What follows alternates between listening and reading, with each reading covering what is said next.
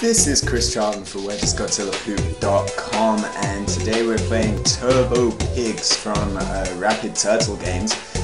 Full disclosure here for a second, Rapid Turtle did send us review code for this game, so if you think that will influence what you're about to see in any kind of way, then just kind of silently disregard it. Whenever I see pigs in the title to an iOS game or an iOS app, I kind of wince internally, and then you see a title screen like this, and you see, well, there's them on the left, and there's those guys on the right, and they look a little bit miffed at something. Oh, I'm not sure about this, and then you open the actual game itself, and the two biggest buttons on the main menu here are for buying stuff with real money, and well, buying stuff with fake money on the left, and then play is limited to this tiny little button in the bottom right hand corner, and you're not so sure about it again, and then the game starts up and you realize you're playing an auto runner, and you go, oh great, and there's him, there's that guy, there's that one.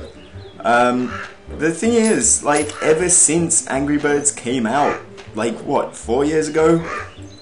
People have been making these kind of parody games of going, hey, we're playing a game where you're playing as pigs and you're fighting against these irritated birds, and even Rovio have done it with Bad Piggies, and that was actually a really kind of a nice little inventive game, and this really isn't inventive at all. I mean, even though you can tell a lot of work went into this, like, these art designs aren't ripped off from anywhere as far as I can tell. Like, effort went into making this game look the way that it is, and it does look nice. It's all kind of smooth. Perhaps the frame rate's a bit behind on the capture software we're using, but I assure you it is perfectly smooth here, and it's very bright and colourful, and you know, these irritated these irritated flying creatures here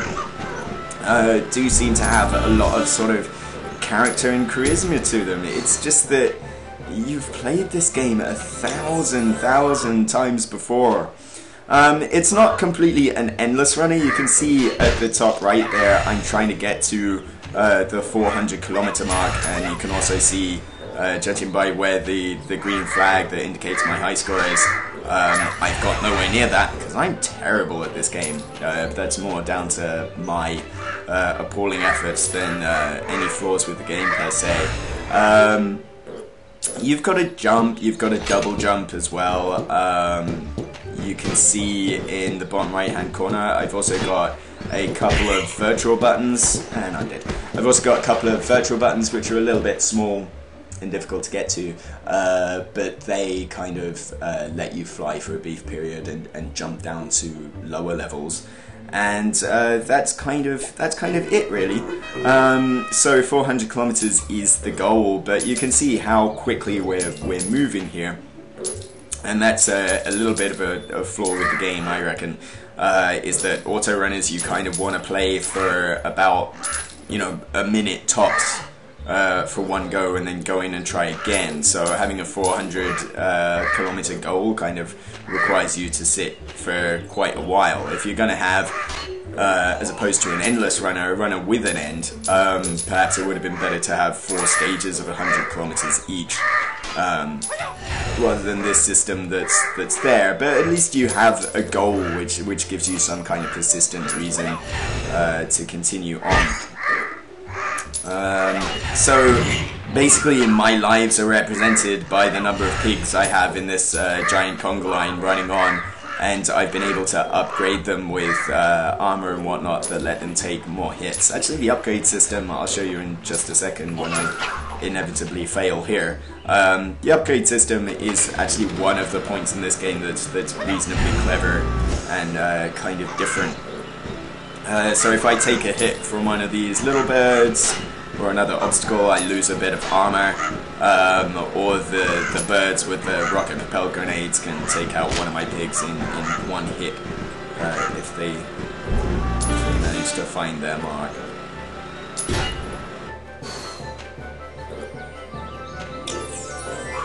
And you get a bit of cash.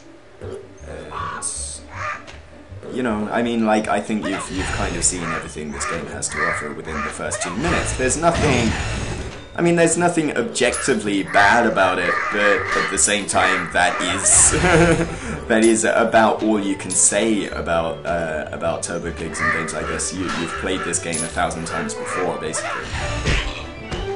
And to death. Yeah, so what is perhaps a little bit clever is the upgrade system here.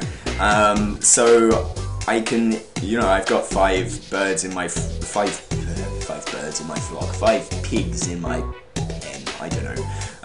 And if I really want to pay to win, then I can't do that by having a whole bunch of reserve pig joining me every 100 kilometers, which you know, kind of helps me out, I suppose, if you want to spend real money. This game already costs real money. It costs 170 yen, $2 out the gate, so perhaps you're not really going to be incentivized to spend any more money on top of what you already have. But the upgrade system is kind of cool. You start with 1 bird. I keep on saying birds, you see, because of the whole theme of the game, and you start off with 1 pig who can't jump very high and he can't really do anything, and then with the coins that you saw me collect in game, I got 800 there in the top right corner.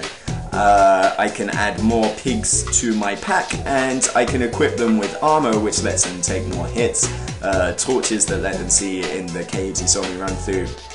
And also this upgrade scheme that lets me jump higher and then double jump, then gives me a rocket pack, then lets me jump down as we've seen before, and then gives you more cash, more gas in your jetpack.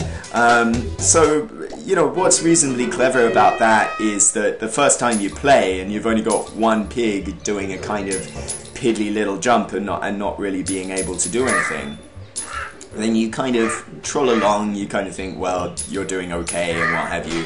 And then the first time you come across this big guy, there's no way you can get past him. So you kind of think, well, that's a little bit unfair. But you know, by the time you've reached that bird, you've managed to get enough cash to afford the higher jump. And then by the time you've reached something that requires a double jump, you've realized that you've got enough cash to buy a double jump. So it's neatly balanced in that regard. The issue is here, I've been playing the game for not much more than an hour, and I've already managed to, you know, apart from extra fuel for my jetpack, I've managed to completely tool out my full pack of pigs. With everything that they could possibly need. So, you know, I mean, it would be nice if there were just a bigger upgrade tree and more of an upgrade path to actually keep you playing, because apart from that, there's very little that keeps you going. You kind of memorize the route that's going on and try and do better, I suppose, but you know, I mean, as I said, you've played this 1,000 times before, and there's very little to keep you going with it. And it's a shame, you know, I mean, like, we're grateful to anyone for sending us review codes of stuff, which happens very rarely.